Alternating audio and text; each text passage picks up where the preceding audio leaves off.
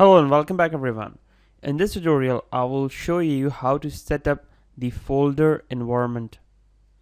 Just go to your My Computer first, go to your local drive where you install XAMPP.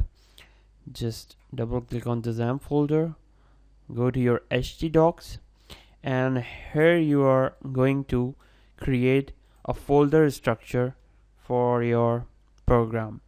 Now just create a folder here which I name admin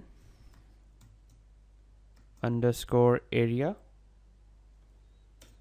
and another folder with the name functions, or you can just spell it with a small letter, functions. And the third one is images, and the fourth one is create includes, and the fifth one and the final one is styles. The images folder in which we going to save our website images, and in double click on the admin area and create another folder here with the name images, and another folder with the name product underscore images where we are going to save our product images, and the fourth one is includes, the admin area includes, and create another folder here which is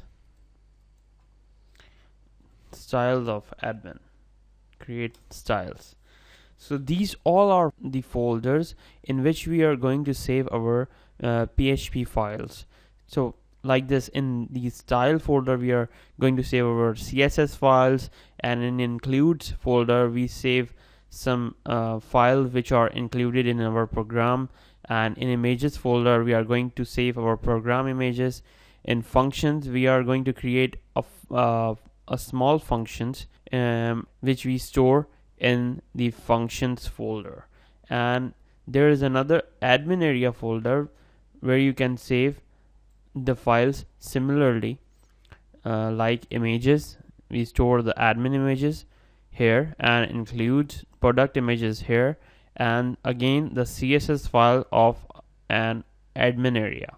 So that's it for this tutorial, and in the next tutorial I'm going to show you how to create an index.php page, which is our very first page of PHP. So that's it for this tutorial, and I'll see you guys in the next tutorial.